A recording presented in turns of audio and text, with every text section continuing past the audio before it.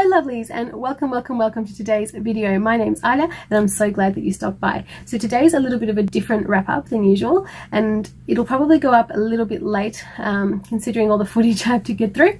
But today is really special. We're going to be finally revealing the kitchen. So I spoke a little while ago on this channel about a charity that I'm heavily involved in, I'm a director of, and we've been renovating the kitchen what feels like forever, and I am finally ready to share with you how it's come along.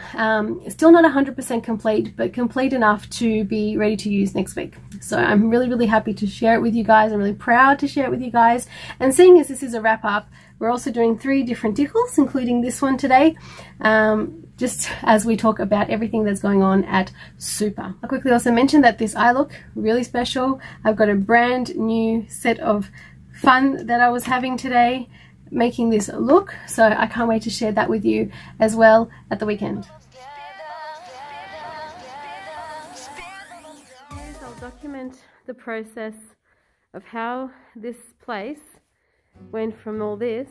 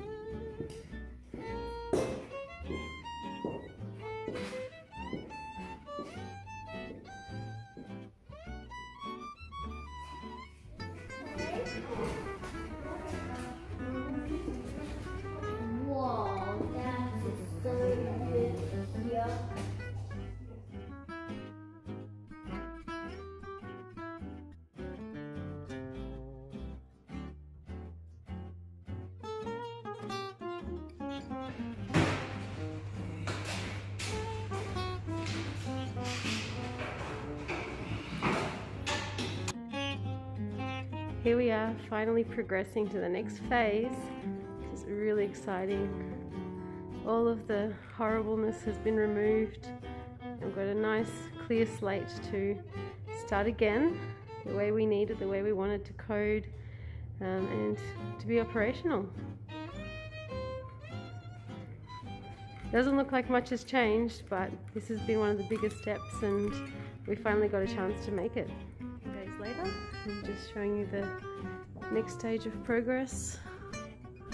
No more pipes, a few more holes. Guess it's like anything, it gets worse before it gets better.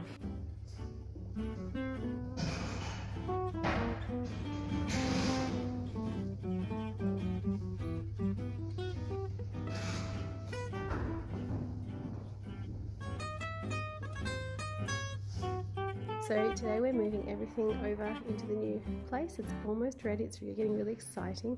So lots of stock taking to do today, but I am really excited to show you guys the actual kitchen and the progress that's going through today. Very excited and really looking forward to actually moving in properly and starting some cooking in here. To this.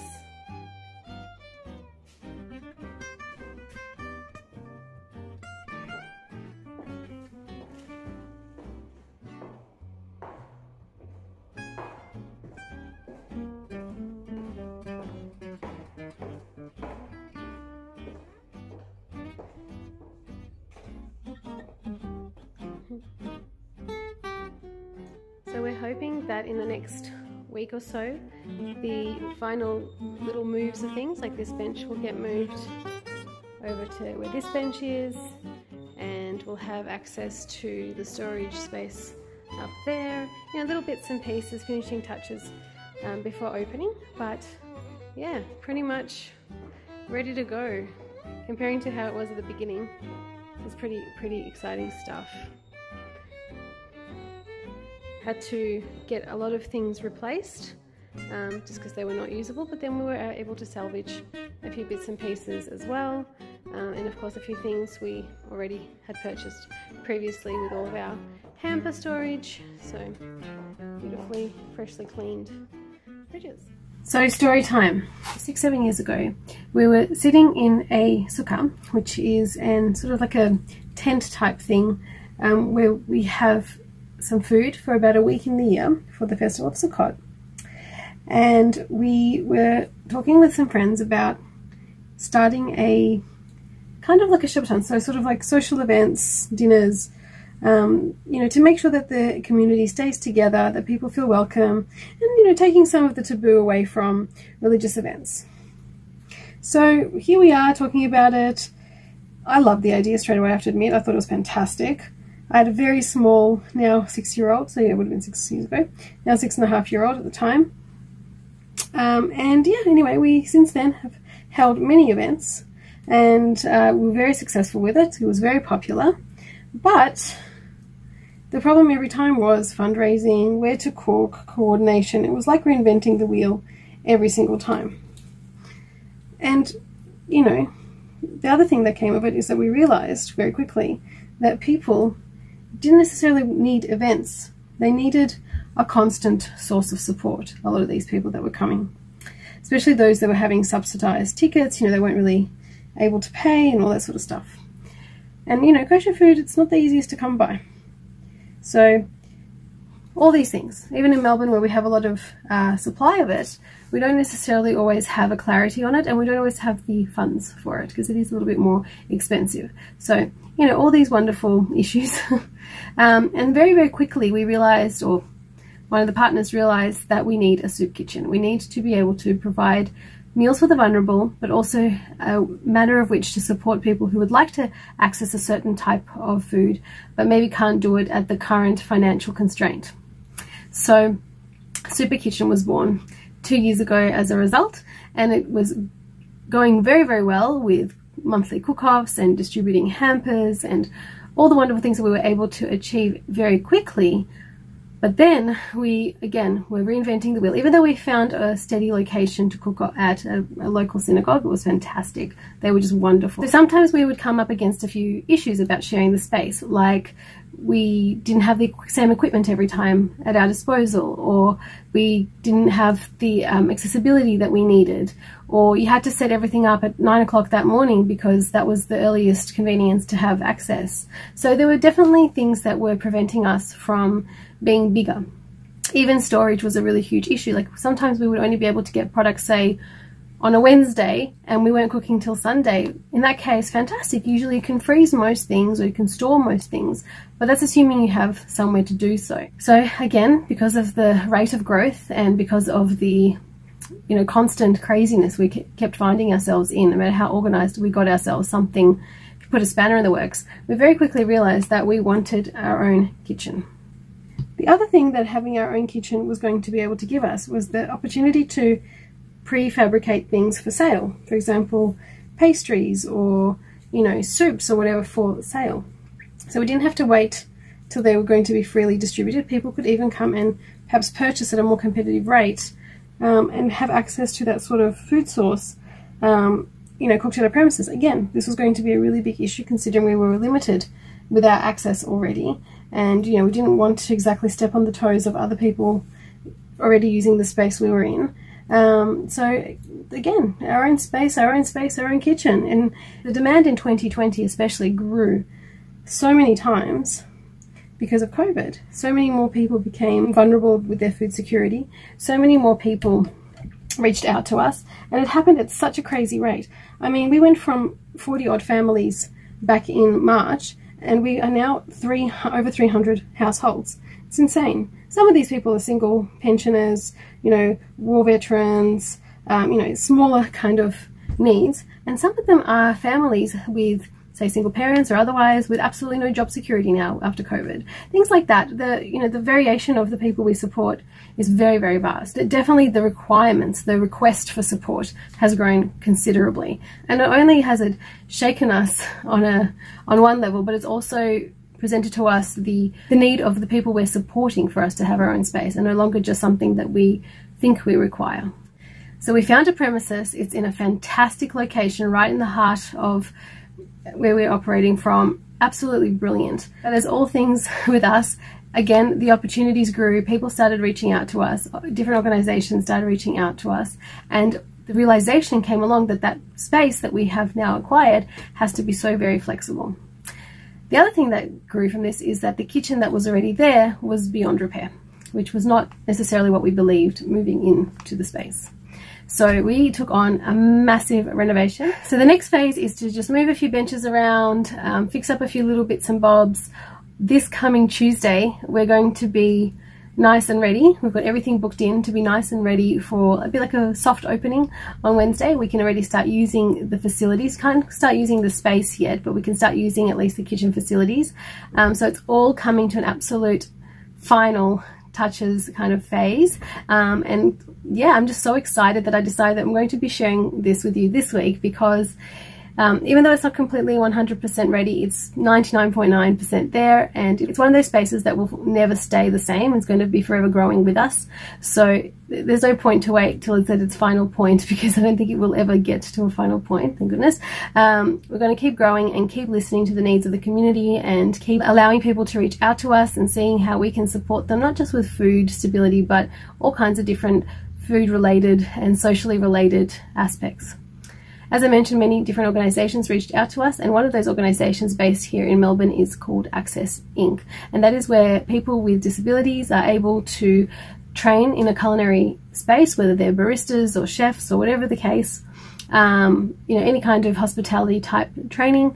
And we are going to be able to facilitate them, because we were renovating the space. We were able to be accessibility friendly and help them have a new space in which they can train, and even potentially we could hire some of these people and give them real on-the-job experience too. It wasn't easy.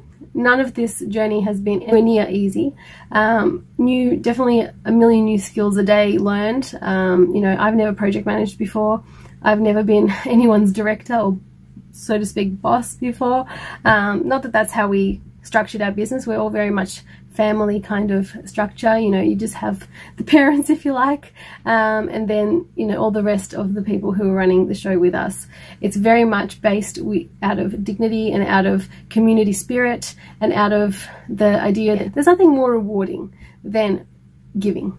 And if you're able to spread that joy a little further, a little wider, to a wider base, to a wider set of recipients, it's all the more enjoyable. To me, this is an exceptionally selfish position. It's not easy. I'm not saying it's easy. I come there just to socialize. Goodness no, it's a lot of work, but it's so enjoyable, because you straight away reap the reward of the thanks, the joy of people who are receiving, the security you're providing, and even the fact that some of these people are just lonely and isolated, and giving them that little bit of connection is wonderful.